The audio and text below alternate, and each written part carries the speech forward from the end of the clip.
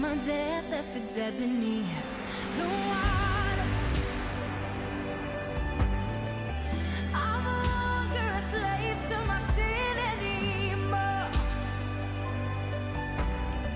And should I fall in the space between what remains of me and this reckoning, either way I won't bow to the things of this world. And I know I will never be alone. There is another in the fire, standing next to me. There is another in the waters, holding back the seas. And should I ever need reminding what power set me free, there is a grave that holds nobody. Now that power lives in me, there is another in the fire. There is another in the fire. There is another in the fire. There is another in the fire. I can see the light in the darkness as the darkness passes through him. I can hear the roar in the heavens as the space between wasting.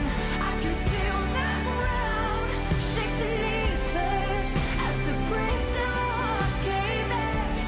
Nothing stands between us, and nothing stands between us.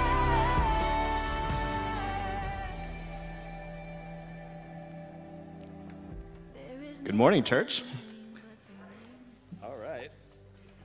Well, happy Mother's Day. So I hope everyone can take the time today to remember all the mother figures in your lives. And if you're lucky enough to, appreciate them, then please do. So as we start this morning, we've been studying the life of Joseph so far. We've seen a theme of pain, suffering, waiting, brokenness. But we also see this theme of God continually at work. And we see that Joseph went through the pain of being sold into slavery by his own brothers, taken to Egypt. Yet recently we saw that God was still at work in the way that he made Joseph prosper under his Egyptian master's household. But then last week we left it where Joseph was just unjustly put into prison. Now he's stuck there for 2 years in another season of pain and suffering and waiting. And as I read about that this week, I was reminded by specific seasons in my own life where there was either pain or brokenness. I was able to see, God make good out of that. So this morning, as we sing and prepare our hearts for the message, let's reflect on our past and current seasons even of brokenness. And may God just open our ears to hear what he has to say to us this morning. So would you rise with me?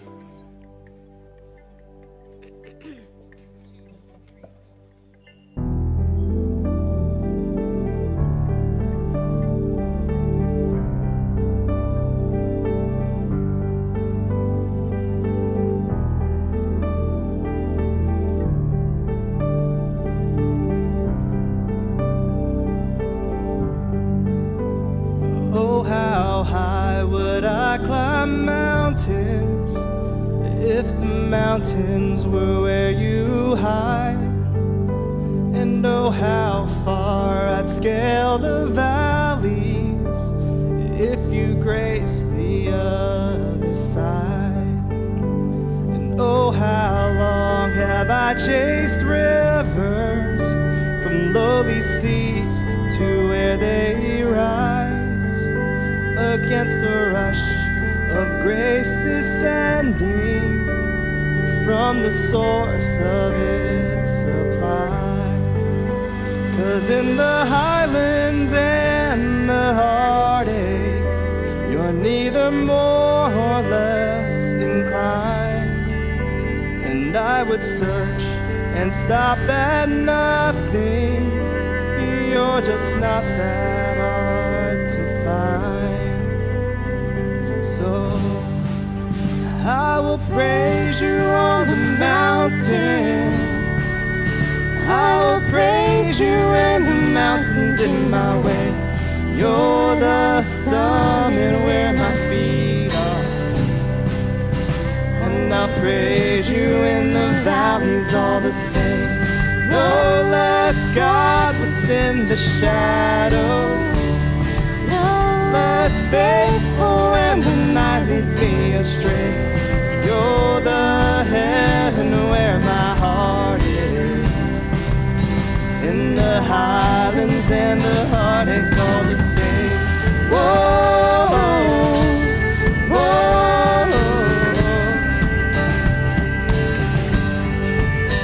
and oh how far beneath your glory does your kindness extend the path, from where your feet rest on the sunrise to where you sleep the sinners pass. And oh how fast would you come running if just to shadow me through the night, trace my steps through all my failures and walk me out the other side. For who could dare ascend that mountain, that valleyed hill called Calvary, but for the one I call Good Shepherd, who like a lamb was slain for me. I will praise you on the mountain, I will praise you when the mountain's in my way. You're the summit where my feet are. I will praise you in the valleys all the same. No less God within the shadows, no less faithful when the night leads me astray. You're the heaven where my feet is, in the highlands and the heartache all the same. Whoa, whoa. Whatever I walk through, wherever I am, your name can move mountains. Wherever I stand, if ever I walk through the valley of death, I'll sing through the shadows my song of ascent. Whatever I walk through, wherever I am, your name can move mountains. Wherever I stand, if ever I walk through the valley of death, I'll sing through the shadows my song of ascent, my song of ascent. Whoa, whoa, my song of ascent. Whoa, whoa.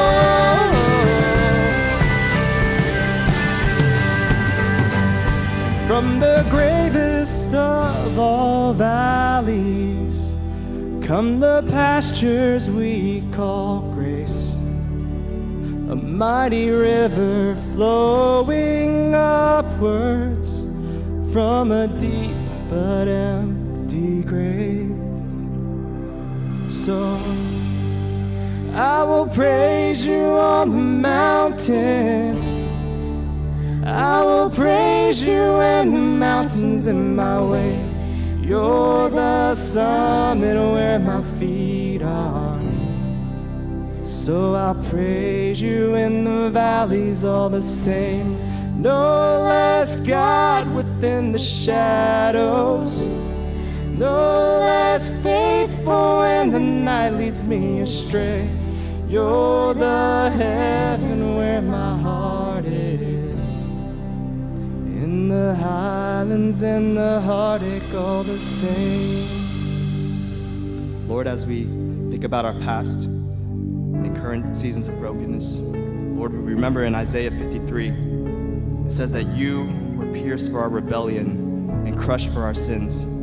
You were beaten so we could be whole. So Lord, we thank you for experiencing this brokenness and suffering to redeem us. I hear the Savior, save. Thy strength indeed is small. Child of weakness, watch and pray. Find in me thine all in all. 'Cause Jesus paid it all to him I owe. Sin had left a crimson stain, he washed it white as snow.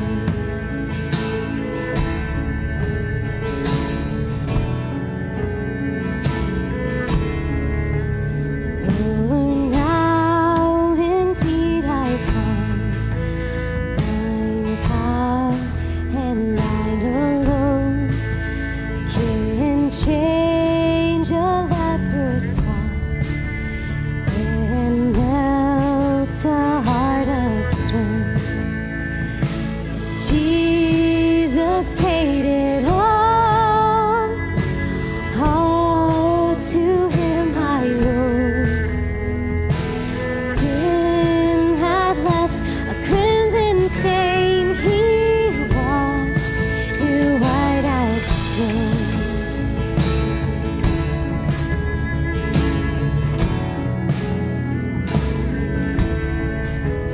Oh, praise the one who paid my debt and raised this life up from the dead. Oh, praise the one who paid my debt and raised this life up from the dead. Oh, Praise the one who paid my debt and raised this life up from the dead. Oh, praise the one who paid my debt and raised this life up from the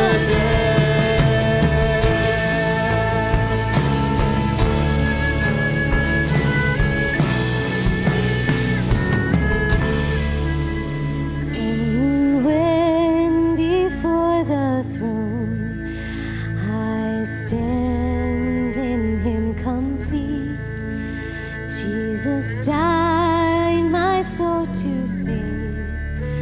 My lips shall still repeat, 'cause Jesus paid it all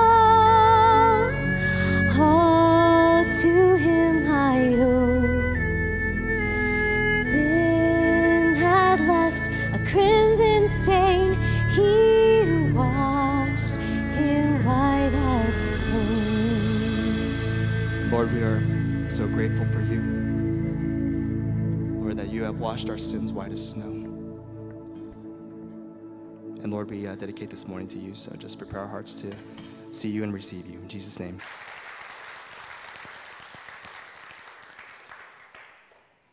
Yeah, you don't understand the amount of hours and time and labor and patience that it's taken for the children's ministry to put that together. So, anyway, so we are continuing in our sermon series of God with us as we go through the book of Genesis. And so today we're going to be looking at chapter 41. For the sake of time, we knew we were going to be tight on the schedule. So I'm going to be jumping through and skipping some parts of the scripture reading and just summarizing really quick what the next section will be about. But we're going to be looking at chapter 41, starting in Genesis chapter 40, verse 23. And so again, I'll read a portion of the scripture and then I'll kind of cue us in terms of what happens in the next section. All right, so starting in Genesis chapter 40, verse 23, it says this: "Yet the chief cupbearer did not remember Joseph, but forgot him." And then in verse 1 of chapter 41, "After 2 whole years, Pharaoh dreamed that he was standing by the Nile." And so it talks about the dream that he actually has, which we'll get to later on in this passage. And then we're going to skip down to verse 8 and 9.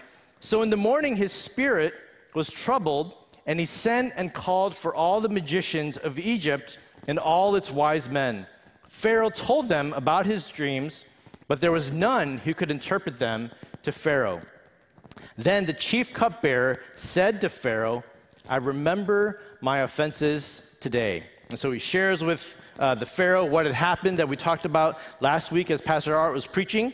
And so then the Pharaoh summons Joseph to come to him. So we're in verse 14 now to 16. Then Pharaoh sent and called Joseph, and they quickly brought him out of the pit. And when he had shaved himself and changed his clothes, he came in before Pharaoh. And Pharaoh said to Joseph, I've had a dream, and there is no one who can interpret it. I have heard it said that of you, that when you hear a dream, you can interpret it. Verse 16, Joseph answered Pharaoh, it is not in me. God will give Pharaoh a favorable answer. Again, then in verses 17 all the way down to 24, it reiterates the dream. Pharaoh shares it with Joseph. And now in verse 25 to 28, Joseph's going to talk about this dream and interpret it. So verse 25, then Joseph said to Pharaoh, the dreams of Pharaoh are one. God has revealed to Pharaoh what he is about to do. The 7 good cows that you dreamed about are 7 years. The 7 good ears of grain are 7 years. The dreams are one.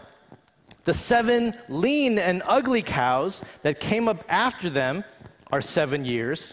And the 7 empty ears blighted by the east wind are also 7 years of famine. It is as I told Pharaoh. God has shown to Pharaoh what he is about to do.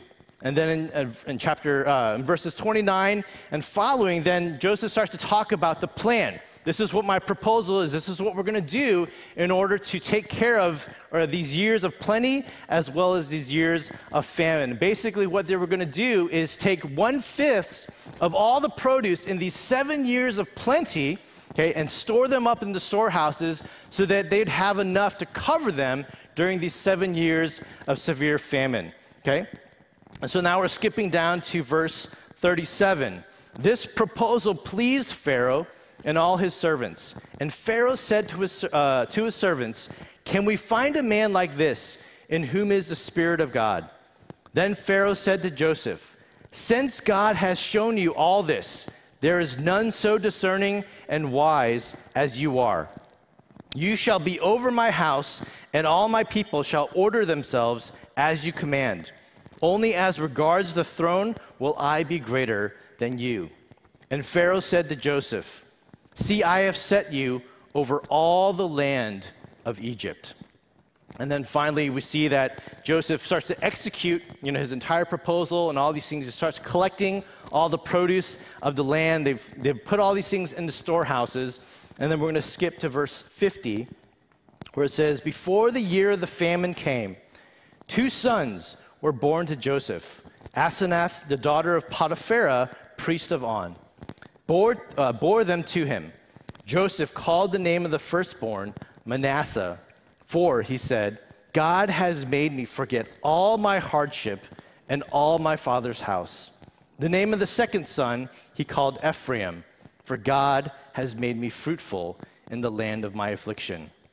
The 7 years of plenty that occurred in the land of Egypt came to an end, and the 7 years of famine began to come. As Joseph had said, there was famine in all lands, but in all the land of Egypt there was bread. When all the land of Egypt was famished, the people cried to Pharaoh for bread. Pharaoh said to all the Egyptians, go to Joseph. What he says, you will do. So when the famine had spread over all the land, Joseph opened all the storehouses and sold to the Egyptians, for the famine was severe in the land of Egypt. Moreover, all the earth came to Egypt, to Joseph to buy grain, because the famine was severe over all the earth. Let's pray. Father, we thank you so much again for this day. God, we thank you for this day of recognition for our mothers in our congregation, in our church. God, we want to recognize them. We want to celebrate them. God, we're so thankful for the ways that they sacrifice in so many ways for our families and also for our church as well. God, we pray for a special blessing upon them. God, we pray now as well that you would open up your word. God, this is a long passage in which there's so much to pull out from, so much to apply from in our lives. And so, God, I just pray that you would speak mightily through your word. God, that you would give us insight. God, more important than just knowledge, God, that you would give us things to be able to apply into our lives as well. And so, God, we thank you for this time. We thank you for your word, and we commit this time to you. We pray this in Jesus' name. Amen.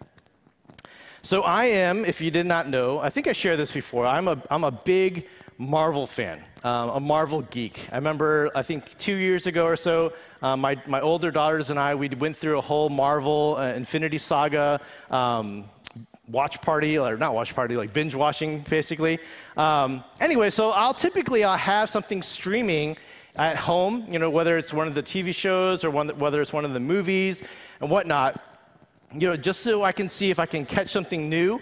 You know, whenever a new show comes out, you know, I'll see if there's any new connection between the movies and the new TV show and all these things. Anyway, so all that's to say, this past week, I was streaming, or just kind of playing in the background, Black Panther 2, Wakanda Forever, right? And so, you know, the first time I watched it, I wasn't like all that impressed, and so I was just like, well, again, I'll just have it playing in the background. If you haven't watched it, I love to do this, spoiler alert. But there's this one particular scene in this movie in which the main character, Shuri, okay, who is the sister of the since passed former Black Panther, she was having this conversation with the antagonist or the anti-hero of the movie, Namor. Okay? And so she was in this season in which she was still mourning the loss of her brother, right? And in this season of brokenness, she was asking, you know, why the ancestors would give me all these gifts, give me all these abilities and skills to potentially help my brother, you know, because in the movie he was sick, right? You would give me all these things to help him, and yet in the end, I wasn't able to save him, right? So she's just broken as she's sharing this with Namor. And Namor responds to her. He said, "My ancestors often say, only the most broken people can become great leaders. Only the most broken people can become great leaders." Okay, now, I know that this is not a definitive statement, okay, but I thought it was very timely given the subject of our sermon today. All right, we've been progressing through the life of Joseph for these past couple of weeks. And in one of our discovery groups, we're also talking about the life of Joseph, right? And then this past week, I just learned that our youth retreat speaker, Lisa Pack, she was here a couple of years ago speaking for our missions conference. She's going to be speaking about the life of Joseph to our youth as well, all right? And so I was just thinking, man, God is really using Joseph at this time to really speak to our church. But if you, just kind of as a review, you know, we're first introduced to Joseph in Genesis chapter 37, when he was only 17 years old. Right, a couple weeks ago, we had our graduating high school seniors. You know, he's younger than them. He's the same age as my oldest daughter right now. Right, he's gone through a series of seemingly unwarranted struggles in his life. He's thrown into a pit by his brothers. He's then sold into slavery. His parents think he's dead, so no one's out like looking for him, right? Somehow he ends up in a seemingly now great position and going to Potiphar's home, and he's set out to be the main caretaker over the home, and then only to be wrongly accused of sexual assault to the man's wife, right? So then he ends up back in prison. And between that time and our passage this morning, now about 10 to 11 years have passed, right? And we see that in prison, Joseph has somehow gained favor as God is blessing him. He's gained favor in the prison with the prison warden. Now he's basically placed in charge of all prisoner affairs. Any of you have watched the movie Shawshank Redemption? It's my favorite movie, and if you've never watched it, shame on you, okay? But he's kind of like Andy Dufresne, you know, in Shawshank Redemption, you know, running all the different things that are happening in prison. And so as we see from this story, from this passage, you know, God throughout every single incident, every single episode that was going on in Joseph's life, God was always present. He was always at work in the midst of the brokenness that Joseph experienced. And so through the story of Joseph, we're going to see three things that God develops through brokenness.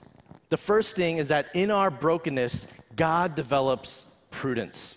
Okay? Second is that in our brokenness, God develops perspective.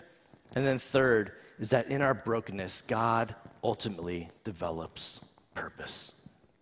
So first, let's look at this idea of that in our brokenness, God develops prudence. Prudence isn't a word that we throw around all that often. Think like, when was the last time someone described you as prudent?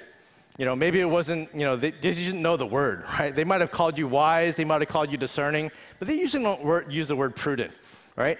But prudent, it's a good word, right? It means to have good judgment. It means to have wisdom and discernment. It describes someone that exercises a certain degree of cautiousness, right? Given all the experiences that they might have had. And so when we're first introduced to Joseph, the last thing that he was, if you think about it, was prudent, right? In fact, he comes across as an arrogant, immature teenager, right? Think about what he said to his brothers way back in Genesis chapter 37, right? Hey guys, check out this dream that I had about the 11 of you, or the 10 maybe at the time, bowing down to me. By the way, mom and dad were there, and they were bowing to me as well, right? Oh, hey, check out this jacket that I have that dad had specifically made for me. Oh, you don't have one?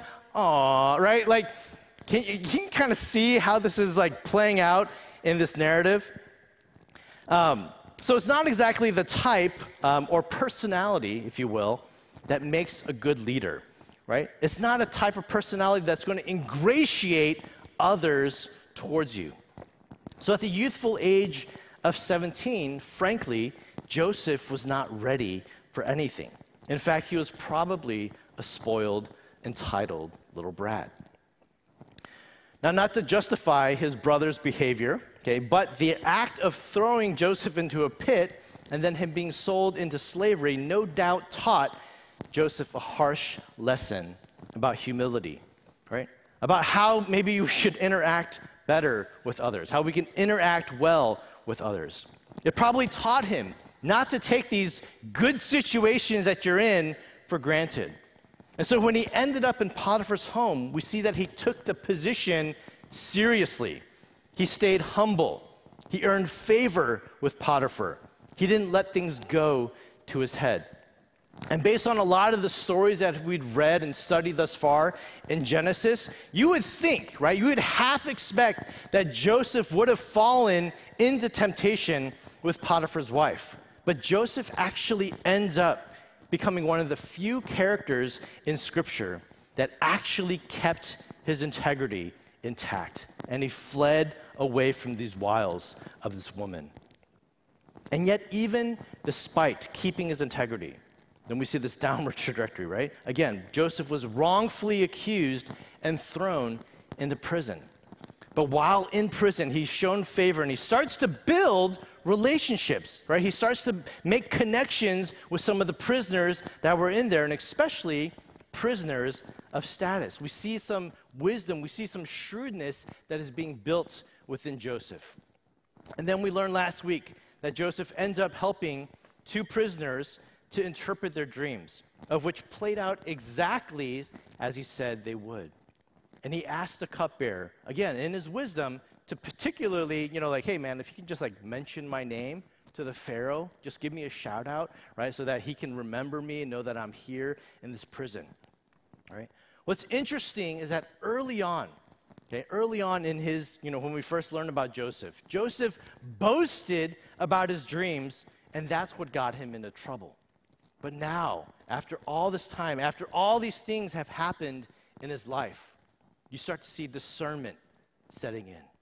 You start to see prudence setting in into his life. And so that now, this time around, Joseph humbly offers his services, if you will, to interpret the dreams of the cupbearer and the chief baker. He trusts in God rather than boasting about himself. And in doing so, Joseph starts to make a name for himself, but not in a narcissistic way, not in a way in which it's going to lift him up or lift his name up, but rather in a way to make a name to represent and to lift up the reputation of God. And so then, even after 2 whole years, as we get into our passage, 2 whole years of remaining in prison, we see now that finally the cupbearer remembers Joseph. And when Joseph is now brought in the presence of the Pharaoh, he's not like, yes, I can help you. Just get me out of here, right? But rather, he still has the same attitude that he showed in the previous chapter. He still gives all the credit to God. In verse 16, it's similar to the last chapter. He says, it is not me, okay? It is not me to interpret dreams, but rather God will give the Pharaoh a favorable answer. And then you see when you go down in verse 25 and 28 that Joseph says again, he gives the credit to God. God has revealed and shown the Pharaoh what he's about to do. Again, this is really important for us to understand because back then in the Egyptian culture, if you were able to interpret dreams, then you were seen as one of the priests. You were seen as one that was lifted up because of this divine ability. And Joseph could have capitalized on that, but rather he still decided to give all the credit to God. It's not about me. And so we see through all this brokenness that Joseph experienced, he learned humility. He was able to discern that God was indeed moving through all these dreams, the initial dreams that he had. And he was attributing all these things that were happening to God. Through his brokenness, through this ill circumstance that he was going through, he allowed for God to shine through him, so much so that even the non-believing people around him knew that there was something special about this person. If you look at verse 38, it says that Pharaoh makes this bold declaration about Joseph. Can we find a man like this? I mean, he had priests, he had all these other people that he brought in, invited to try to interpret these dreams, but none of them could do it. And so he says, can we find a man like this in whom is the Spirit of God? Since God has shown you all this, there is none so discerning and wise as you are. You shall be over my house, and all my people shall order themselves as you command. You know, so as we reflect on this first point, I know that there's some of us here, maybe many of us here, who are either going through difficult times right now, or maybe you've just gone through some difficult times, or maybe even in the past couple of years, you've been going through things. Maybe it's family related, maybe it's work related, maybe it's school or friend related. Maybe it has to do with loss of a loved one as you guys are going through, and other hardships that you're going through. This is not to trivialize any of these experiences that might have taken place, but do you believe that these experiences might have taken place in order to give you that much more insight, that much more empathy to perhaps serve and minister to others who are also going through tough times? And like Joseph, do you realize that God also desires to shine through you so that others might be able to see the hope that you have through him? There's this Christian author, Nancy Guthrie, who once said this, and she was writing a book about sorrow and going through these difficult times as well. And she said this: the truth is, we want our grand abilities and keen insights to make us usable to God, right? We want to see these grand abilities and these keen insights that we have to be made usable by God. And then she says this: not our broken hearts and crippling weaknesses. But as she was thinking through this statement, it says that she came across this quote from A.W. Tozer, who's well known for a lot of devotionals as well as a well-known book called The Pursuit of God. But in this particular quote, he said this: it is doubtful, it's kind of like the Black Panther vote, Black Panther quote, but it's doubtful whether God can bless a man greatly until he has hurt him deeply. right? And what Guthrie was getting at is actually it's not about these abilities. It's not about all these talents that you might have to bless people, but it's rather about the broken moments that you have that you can share and that you can empathize and that you can console people with because you yourself have gone through these things, right? And so God uses these brokenness moments in our lives to build up prudence and understanding in our lives. That brings us to our next point, that through brokenness, God also develops perspective.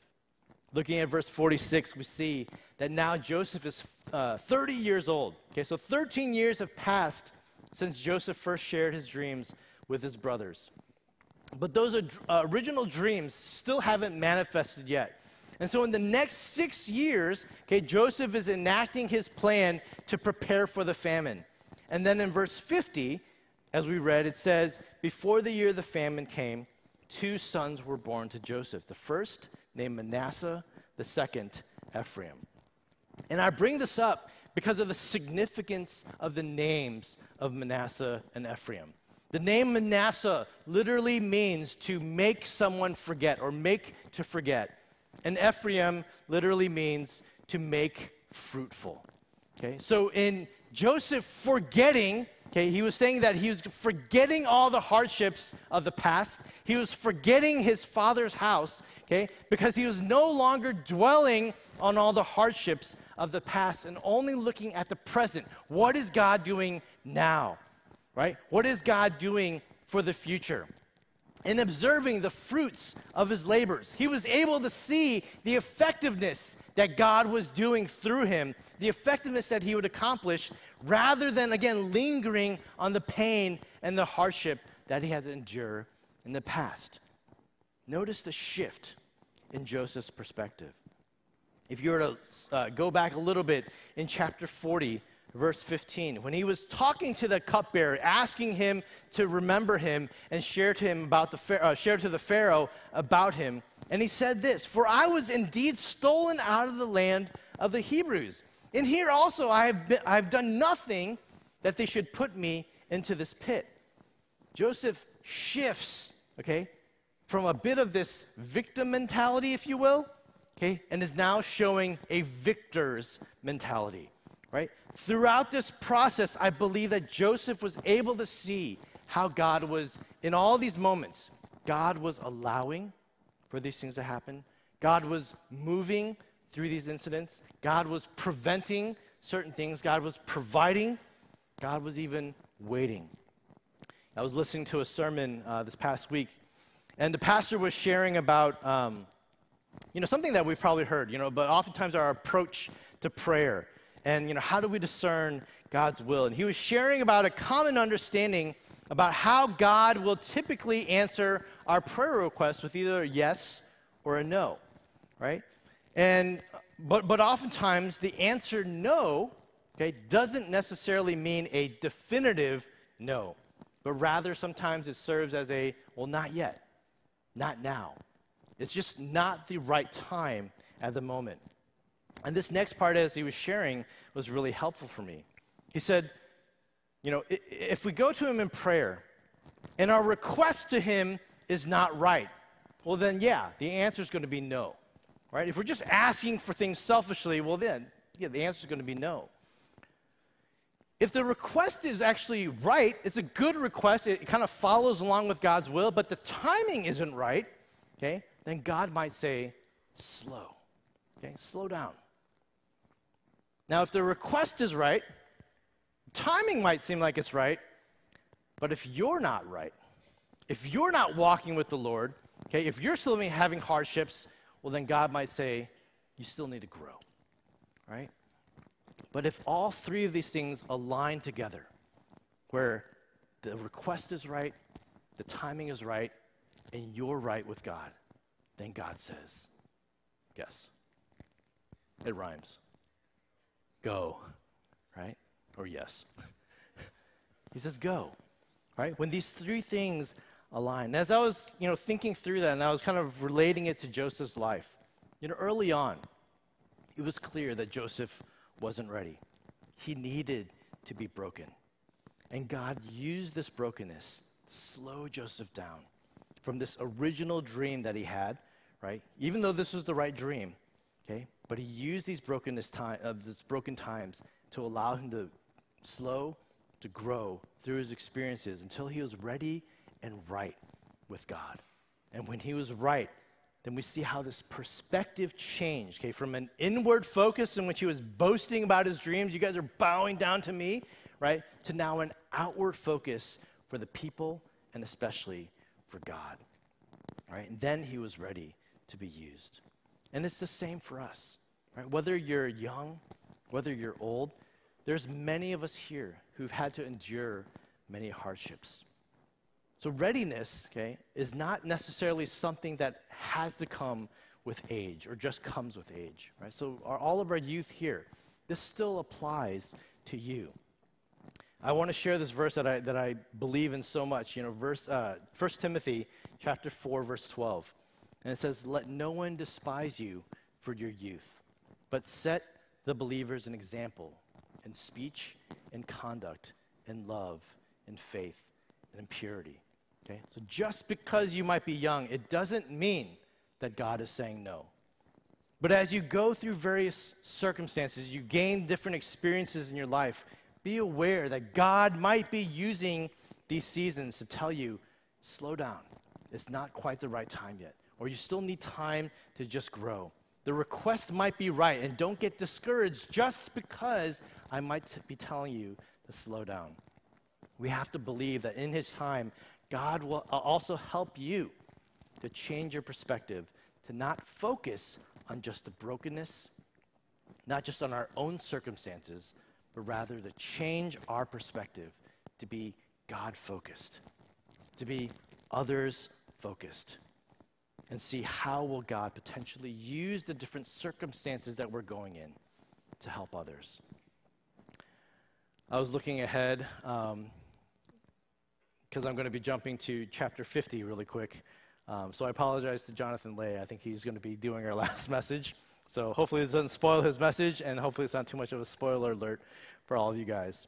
But if you were to jump to chapter 50, verse 20, we finally see the fulfillment of Joseph's original dream in Genesis 37, right? Where his brothers are actually in the land and are actually bowing down to Joseph.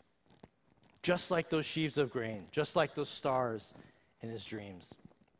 And in this ultimate shift of perspective, Joseph says to them, "Do not fear, for am I in the place of God?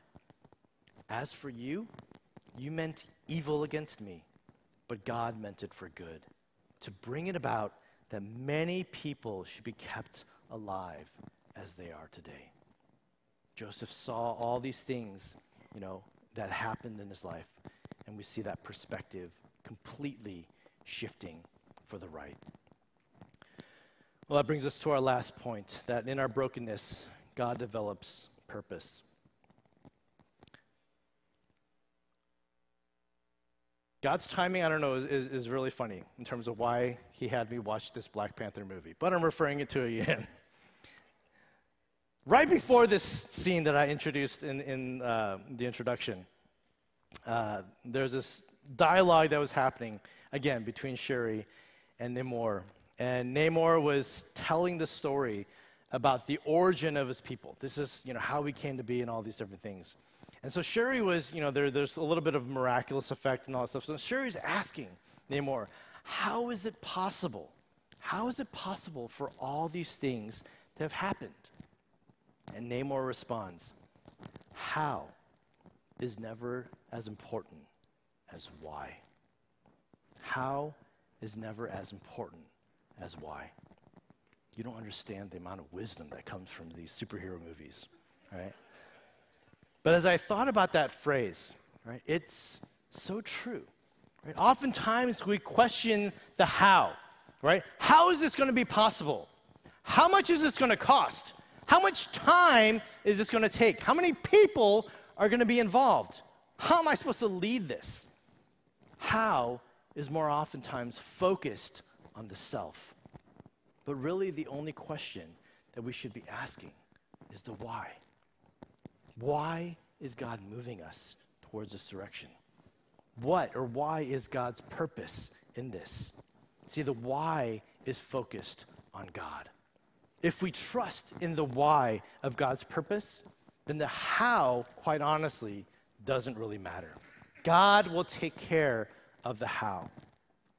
Again, when we look at the story of Joseph, thankfully we have the gift of hindsight. Now, in the New Testament times, we get to read back and kind of see what is happening in the Old Testament, right? But we're able to see that in every situation that Joseph went through, right, God, again, was moving, okay? And what we ultimately realize is that because God had a purpose in mind, that meant that God would take care of how everything would happen. And so as we think of the sequence of Joseph's story, you see God's purpose being weaved through all the hows, right? If Joseph didn't have the dreams, then he wouldn't have shared it with his brothers. If he didn't share it with his brothers, well, then they wouldn't have hated him at that moment. If they didn't hate him, well, then they wouldn't have thrown him into the pit. If they hadn't thrown him in the pit, then these Midianite traders wouldn't have found him and sold him to Potiphar. If he hadn't met Potiphar, he wouldn't have been in his home. If he wasn't in his home, he wouldn't have been tried to be seduced by Potiphar's wife. If that hadn't happened, then he wouldn't have been thrown into prison, yada, yada, yada, right? All the way to the point to which he was in Pharaoh's presence. God was able to orchestrate all these different things to happen, where now, as we finish this passage, Joseph is the second most powerful person in all of Egypt, if not the world, as we saw that the world also came to Egypt to be able to take part in this providence or this provision that Joseph and God had prepared. Again, if we only think about the how of Joseph's story, we would think, well, how could God let all these things happen to him? But when we take a step back and we see the purpose, suddenly all these hows blend in perfectly into this beautiful mosaic of a story. So what's the purpose? As we look at this story, I believe the purpose that we see here is that God desires for us to be able to make maximum impact on others, rather than to be comfortable for ourselves. Okay, let me say that again. God desires for us to be able to make maximum impact on others, rather than just to be comfortable for ourselves. God is not interested in making us comfortable. God is not in the business of giving us the 5-bed, 5-bath house. And this is Texas, okay? 2 cars, 3 cars, a spouse. I said originally 2.5 kids, but again, Texas, 3.5 kids, right? But God is in the business of shaping us so that we can be valuable to others, to make maximum impact in other people's lives. And that maximum impact is making disciples. It is winning people to Christ. Short of becoming the Pharaoh himself, God used Joseph's brokenness arc to bring him to a position that would make maximum impact on the world. Through Joseph, God was fulfilling the covenant that he made with Abraham all the way back in Genesis chapter 15. Okay? He was providing the means by which the Israelites would sojourn and become slaves in Egypt. And he was now providing the way to save all the people from certain death from this famine. And through all this, he would ultimately start the process of making Abraham the great nation that God promised that he would be. Those are just the hows. But when we see the purpose weaved in, we see that beautiful mosaic that is this story of God. In the end, as we wrap up, I'd like to invite the worship team here as we respond with a couple songs. As we look at the story of Joseph, we see also the ultimate purpose. The ultimate purpose that's weaved throughout Scripture. That Joseph's story would point to the one. He would point to the one who was ultimately broken for us.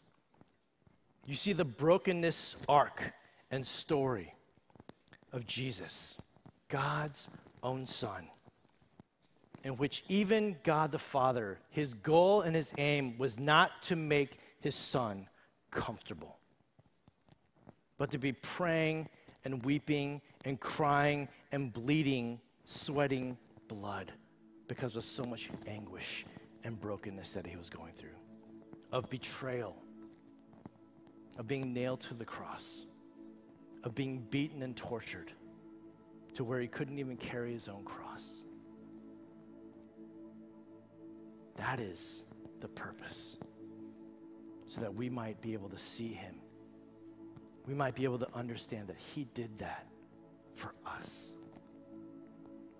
That is the ultimate purpose, the ultimate brokenness arc, that Jesus, the Son of God, would give all that he was, all that he had to make maximum impact for others if we might believe in him.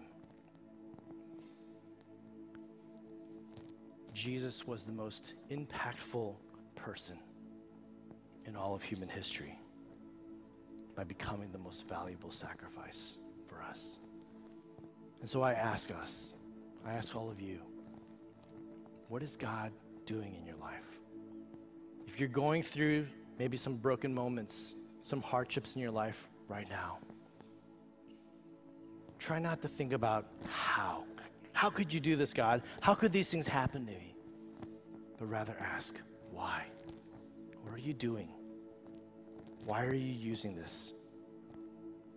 Do you want to use this so that I might be able to impact others around me? Let's pray. Father, first and foremost, we thank you, Jesus, that you allowed for yourself to be broken, God, to be beaten and bruised, God, for us. This is the punishment that we deserve because of our sins. God, yet you bore that for us because you knew that you were the only one, God, that could take away every sin of this world if we would believe in you. God, we thank you that you were willing to be broken. God, we thank you that you lived out this incredible purpose for us. But also as followers of you, as believers in you, God, as we commit our lives to you as Lord and Savior, God, that we would respond in the same way. God, use me, even if it means I must be broken. Don't just use the abilities, don't just use the talents that I have, but God, also I'm willing to be broken, that I might minister to others, God, that I might win some to you. God, because we can relate, because I can empathize with the things that people are going through, just as you empathize with us. And so, God, we thank you. Help us to respond to you. God, help us, even in the darkest of moments that we have in our lives, God, that we would cry out to you and yield all that we are to you so that we might be used by you. Thank you, Jesus, that in brokenness, Lord, you are always with us. We pray this in Jesus' name. Amen. Let's rise, and the same God that we saw in this story, through Joseph's brokenness, molded him, shaped him, and used him to save many, many lives and proclaim God to the nations. It's the same God who lives in our hearts today, the same God who is working through our brokenness to shape us, that we may love him deeply and be able to love others deeply and impact others deeply. So as we sing this song, let's remember that.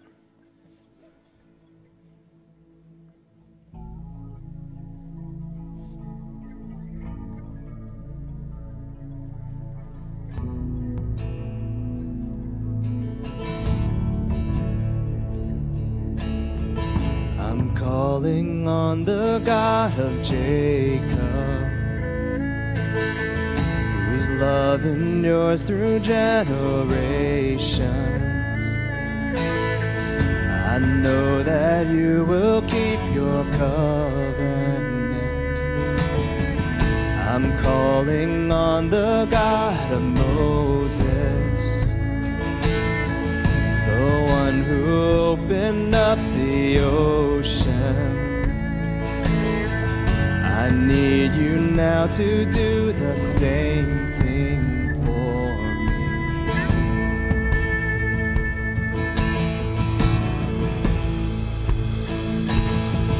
Oh God, my God, I need you. Oh God, my God, I need you now. How I need you now. Oh rock of ages, I'm standing on your faithfulness. Oh, your faithfulness.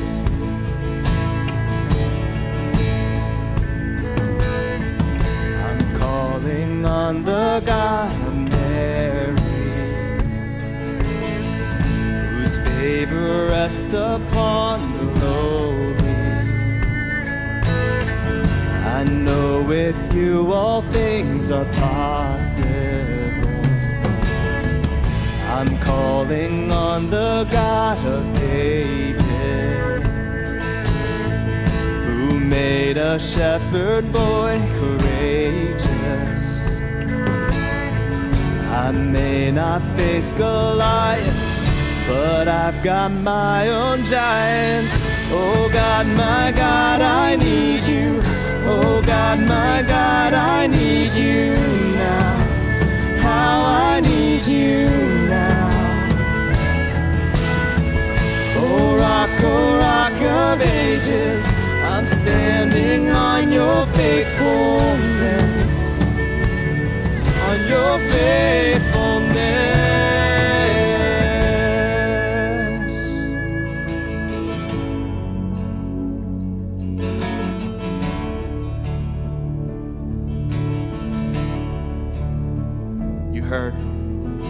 You heard your children then, you hear your children now. You are the same God, you are the same God. You answered prayers back then, you and your answer now. You are the same God, you are the same God. You were providing then, you are providing now. You are the same God, you are the same God. You moved in power then, you move in power now. You are the same God, you are the same God. You were a healer then, you are a healer now. You are the same God, you are the same God. You were a Savior then, you are a Savior now. You are the same God, you are the same God. Oh God, my God, I need you. Oh God, my God, I need you now. How I need you now. Oh rock of ages, I'm standing on your faithfulness. On your faithfulness. Oh God, my God, I need you. Oh God, my God, I need you now. How I need you now. Oh rock of ages, I'm standing on your faithfulness. On your faithfulness.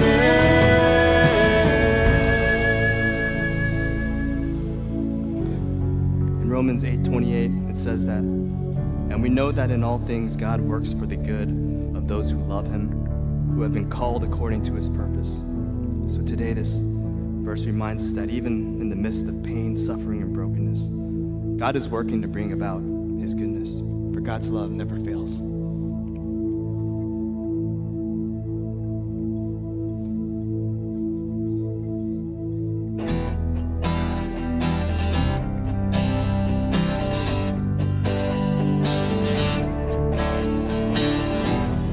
Nothing can separate, even if I ran away. Your love never fails.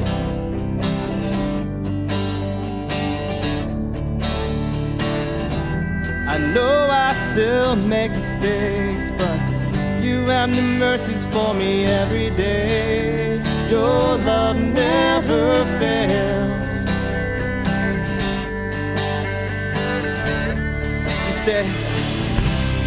You stay the same through the ages. Your love never changes. There may be pain in the night, but joy comes in the morning. And when the oceans rage, I don't have to be afraid, because I know that you love me. Your love never fails.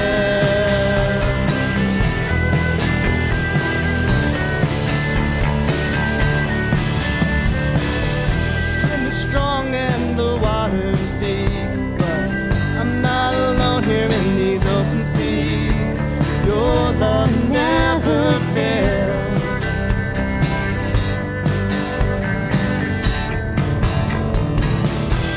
The chasm is far too wide. I never thought I'd reach the other side. Your love never fails.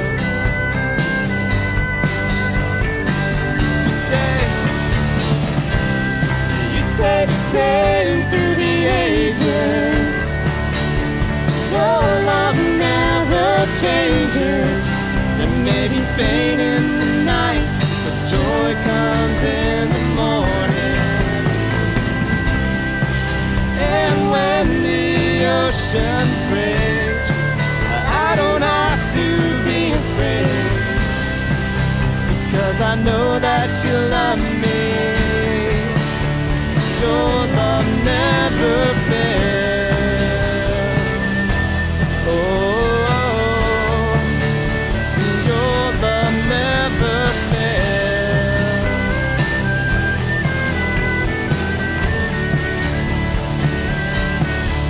You make all things work together for my good.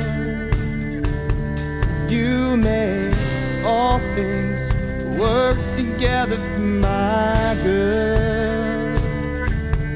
You make all things work together for my good. You make all things work together for my good. You make all things work together for my good. You make all things work together for my good. You stay the same through the ages. Your love never changes. There may be pain in the night, but joy comes in the morning. And when the oceans rage, I don't have to be afraid, 'cause I know that you love me. Your love never fails. Oh, your love never fails. Your love never fails. God, we lift our praises to you, and God, as you moved in Joseph, Lord, may you move in us, Lord. Move us to change our hearts, that we might love you as deeply as we can, Lord, and love the others around us. Lord, it's with this thought in our minds we go into our weeks, and it's in your precious Son's name we pray. Amen.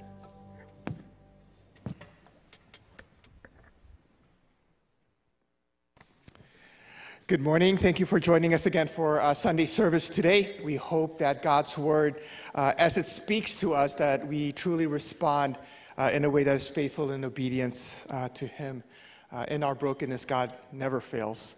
He's always with us, and He always calls us to live for Him and for Him alone. So thank you, Pastor Pat, for preaching God's word this morning.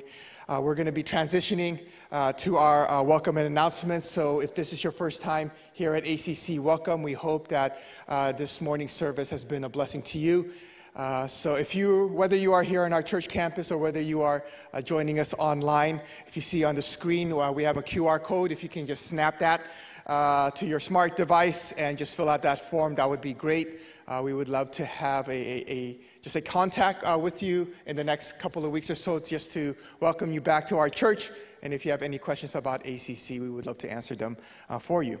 If you are here in our service, in a couple more minutes when service ends, please meet us by the foyer where I'm pointing at. There's a connection center outside by the foyer. We would love to welcome you and say hi to you. So come in and join us and as we welcome you to ACC. We do have a number of announcements. First of all, just want to remind you, once a month, we just want to let you know about our prayer request form. You can go either to that link, acc.church/prayer-request, prayer-request, or if you have been receiving our email bulletins, on our bulletin, towards the end of it, you'll see a button that says Submit Prayer and Pray. So those two ways you can share your requests to us. We have a prayer team that prays for you and intercedes on your behalf. So please do let us know by filling out this form. The next announcement, next Sunday, we have our Northern Thailand short-term mission fundraising. So after service next Sunday, outside of Mingdao building, they're going to be setting up and selling Thai iced tea for us. If you can support this team in any way, that would be great. This is just a great way to partner with them and support them and walk alongside them.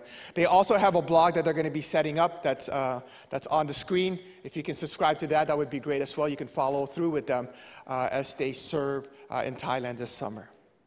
So again, that's next Sunday after service. And the last announcement is our youth retreat. It's going to be happening August 1st to the 4th. Pastor Pat mentioned it. Lisa Pak is going to be our speaker for the retreat.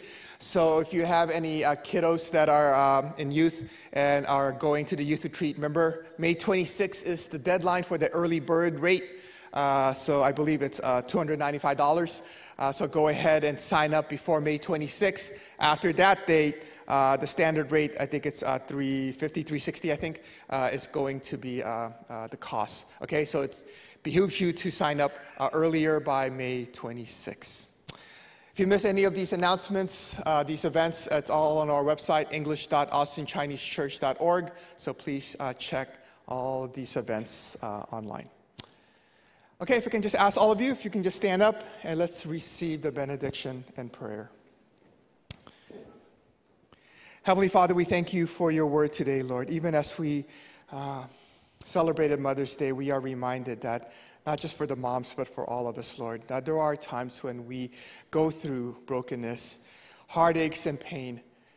But to know, Lord, that you are calling us to begin to maybe let go of the past, just like Joseph, and to be reminded that there is a present and a future that you have for us, that you're calling for us to serve, to let you lead and to let you guide, that even in our brokenness, Lord, there is a purpose that you have set for us to live for, so that those around us who do not know you may come to know this great God who saves, this great God who loves, this great God who has a plan for each of our lives, and you are choosing to even use our broken lives, Lord, to proclaim that. May we live for you and for you alone, Lord, to be faithful to that purpose and calling, so that you and your name will be made known throughout the ends of the earth.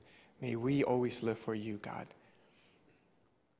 So now to him who is able to keep you from stumbling and to present you blameless before the presence of his glory, with great joy, to the only God our Savior, through Jesus Christ our Lord, be glory majesty, dominion, and authority before all time, now and forevermore. Amen. Have a great week, everyone. We'll see you here again next week. God bless.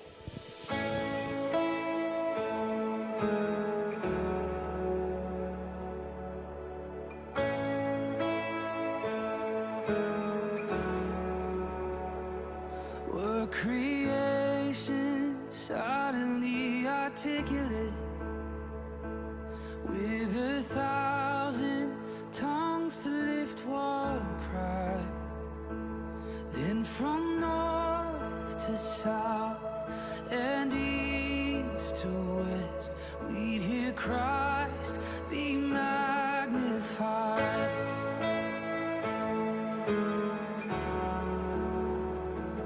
Were the whole earth echoing his imminence,